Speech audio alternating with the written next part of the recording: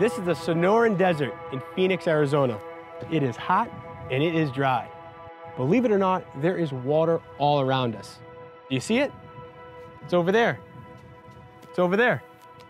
It's actually water vapor or moisture in the air. How cool would it be if you could take that moisture and turn it into clean drinking water?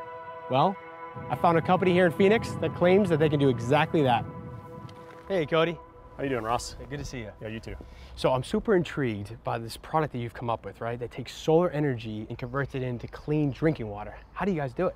Yeah, so the first thing you have to understand is dew point. That's the temperature below which water starts to condense out of the atmosphere. Right. I mean, I'm most familiar with the window air conditioning unit, right? That you take warm, moist air from the house, put it across a cold coil, and when you do that, you get, condensation forming. It drips right off the coil and drips on your head as you walk by. Right, and if we were to try to make water that way, it takes a lot of electricity, it's really inefficient, and you need high humidity to make that work. Got it.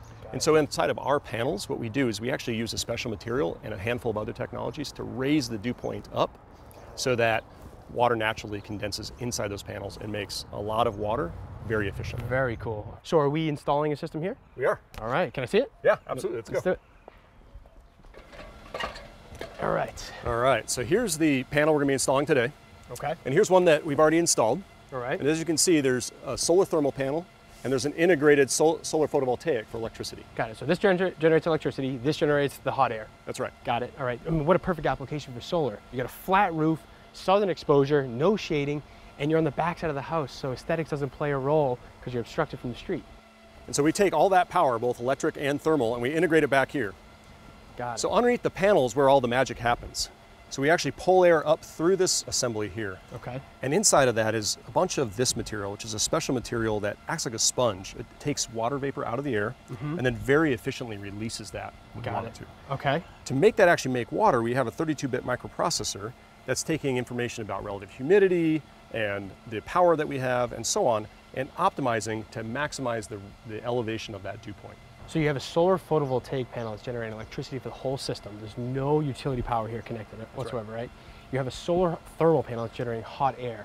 That's what's elevating the dew point of that sponge-like material that you talked about, right? To release that water. Yeah, you got it. Very cool, very cool. All right, so it generates that water, and where does it feed from there? Yeah, into this 8.5-gallon reservoir that actually has an integrated pump, so that actually allows the homeowner to have water pressure from the panel. Got it. So from this, it's being pumped and it's actually going into the house. Yeah, you got it. Got it. So we got 2 units up here.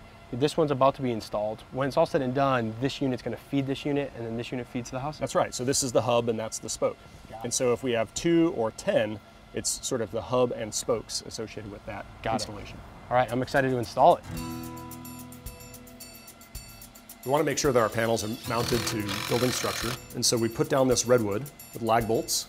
Then we'll mount our base plate to that redwood. Once we've mounted the base plate, we can then bring in the panel and put it on the support. And you're pitching the solar collectors to the optimum angle, right? That's right. Once the panel is actually mounted, we'll then connect these lines and bring them back to the hub. The hub reservoir then pumps the water through this 3/8-inch line into the house to a tap. In this case, we're going to attach it to the back of a refrigerator. All right, get that into place. All right, Ross, so now we've run that line down from the roof, and now all the water for this fridge, both for ice and for drinking water, is plumbed. All right, can we give it a try? Fill it up. Yeah.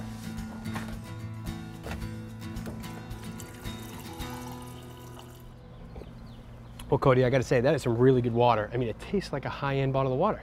Yeah, the panels actually produce absolutely pure water, which wouldn't taste great if you just drink it like that. So we actually engineered a mineral block that brings the minerals up in the water that make it taste great. Wow, awesome. So a roof like this, historically, we've only had 2 options. The first option was generate electricity with solar, electric, or photovoltaic. The second option was solar thermal, right? Generating hot water, domestic hot water for showers and dishwashers.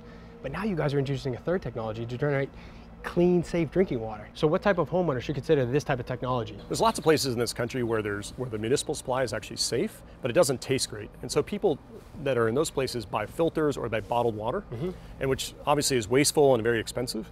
And then of course you have places like Flint, Michigan, where there's all that lead in the water. I also see this in the emerging markets. Places that don't have access to clean, safe drinking water, and also places that don't have electricity. The fact that you're self-contained and you can generate that clean water with some sunlight, It's very impressive. Yeah, the fact that it's infrastructure free means that we've already installed in 6 countries, and we're going to be doing a lot more. Very exciting. Well, thank you, Cody, for the tour. I love seeing your panels, and I'm taking the water with. Yeah, perfect. Thanks. I tell you what, you bring us some cool stuff, I'll give you that. So it seems to me that understanding this whole process requires that you understand condensation, because that's where the water's coming from. That's right. So generally, we talk about air conditioning, where we have hot air coming across a cold coil. And when you have that hot air across a cold coil with a big differential in temperature, you create that condensation. And it's the same thing with the dehumidifier, right? Because it's a less cold coil, but we're still making a cold coil. That's right, but it takes a lot of energy, and you're putting all that energy into making that coil cold, right? So these guys did things a little bit differently. What they did is they said, hey, we'll make the air hotter. So to get that differential, they're actually using the solar panel to generate the heat to get more of a differential hot. So no cold coil, but they do have that differential, and it's big enough to give them condensation. That's right. And so here's the million-dollar question, which is, what does that thing cost? How much water does it make? And is it really practical? All right, so their system is about a couple $1,000s, and it generates a couple gallons of water a day. Right, so not a ton of water, but as you get into areas where clean, safe drinking water doesn't exist, or it's scarce, it makes a lot more sense. So in Arizona, maybe not your first choice, certainly not your first choice there, because we've got great municipal water. Yeah. But as you go into the developing world, maybe it starts to make more sense there. Absolutely, yeah. And so this is Future House, right? So this is a technology that caught my attention. The fact that you can get clean, safe drinking water out of the air, self-contained, no infrastructure. Yeah. I mean, it grabbed my attention. And who knows, 10 or 20 years down the road, as the technology gets better, price point comes down, it might be used more often. Yep. All right. Well, like I said, a good story. Thank you.